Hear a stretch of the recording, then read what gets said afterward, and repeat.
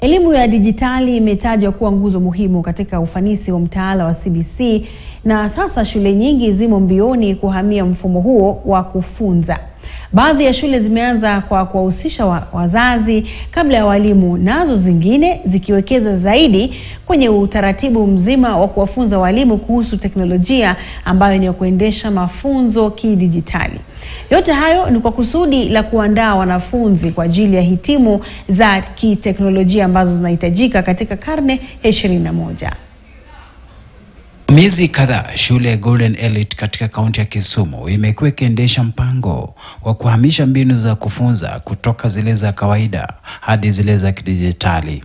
Msukumo unaotokana na hali kwamba elimu ya dijitali na ile ya teknolojia ya habari na mawasiliano yani ICT ni nguzo muhimu katika utekelezaji na ufanisi wa CBC. Kabla ya kuwatia walimu chini ya mpango dhabiti wa kufunzwa kuhusu matumizi ya teknolojia ya mawasiliano yani ICT katika kutekeleza elimu ya dijitali, wazazi walihusishwa kwanza.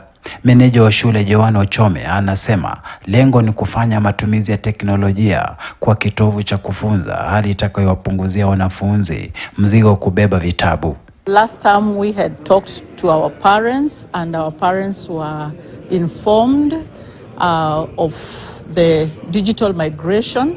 And so this time we are going to have a pilot where our learners are going to use both digital and physical materials for learning. And we hope in future we are going to migrate to digital learning. Although I'm one of the teachers, but today I'm a student learning on how we can move or how we can migrate from the way we used to do things in our classes to a more modernized way, and that is the digital. We've learned more concerning the coding. I like with this is that it reduces the luggage for the books that can be carried by the pupils. And again, the parents can be easily monitor what their pupils are doing. The teachers can monitor what the pupils are doing. But to add on this, they told us that this one does not monopolize the type of learning or the kind of learning that we have.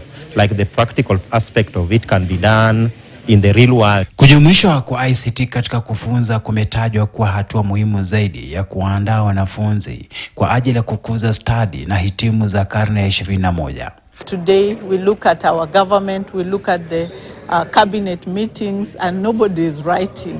So if our cabinet secretaries are able to conduct a whole meeting without paper, what about us? We want to develop children who will fit in our society, who will fit in the global space, and that's why as Golden Elite School we are taking digital literacy very seriously. Matumizi ya ICT katika kufunza yametajwa kuwa njia mwafaka ya kufanikisha elimu kwa wote na kuwafanya wanafunzi kufurahia masomo.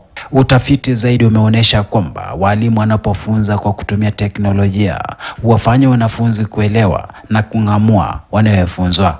Shadrack Miti, KTN News. Na mtazamaji, asante sana kwa kuchukua muda wako kutazama taarifa za KTN leo. Nakomea hapa. Taarifa zaidi ni mwendo wa saa 3 kwenye lugha ya Kiingereza. Jina langu ni Mary Atwoli na mtangazaji wa ishara amekuwa ni Meresho Witi. Mungu akipenda kesho pia ni siku